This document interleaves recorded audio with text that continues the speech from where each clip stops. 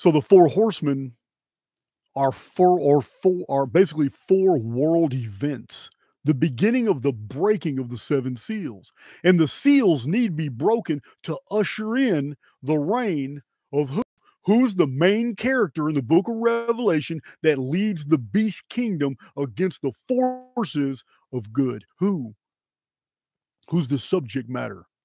In Hebrew, his name is Abaddon, translated as place of destruction. But in Greek, his name is Apollyon. So it is Apollyon that we need our focus trained on. In Revelation 9:11, we read, "And they had a king over them, which is the angel of the bottomless pit, whose name in the Hebrew tongue is Abaddon, but in the Greek tongue hath his name Apollyon." Apollyon means destroyer. Apollyon is no different than Shaddai of my prior videos. Now,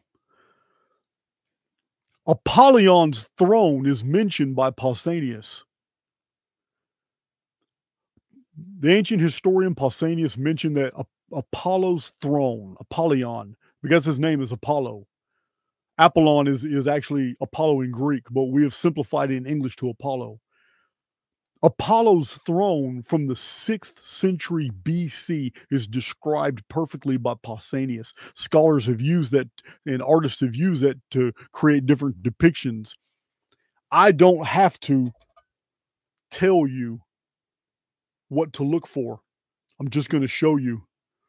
This is an artist rendering from a long time ago of what Pausanias said Apollo's throne looked like.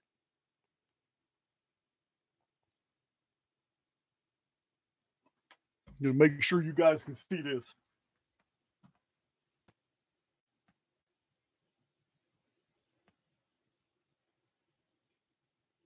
The first horseman carries what? What do you see?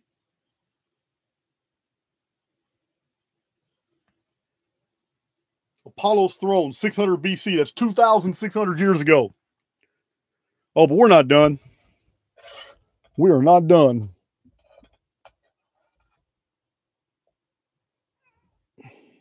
Now,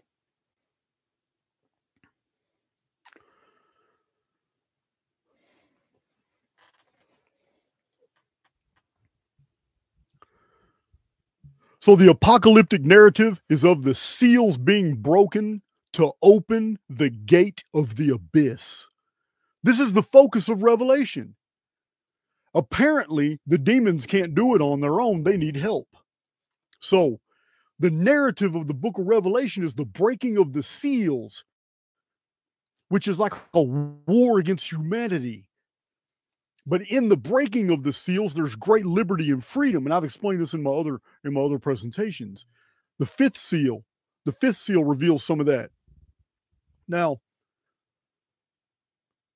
someone is helping these demons fulfill their goal. They can't do it on their own. The goal is to open a portal that Apollyon can come forth. So I don't know all the logistics. I don't even claim to know. But we're about to go into some deep stuff here, and that's what this video is about. I'm going to tell you the truth. And I'm asking Christians, I'm asking decoders, I'm asking anybody out there who wants to pick up the torch and run with it, because there's a lot more to find out here.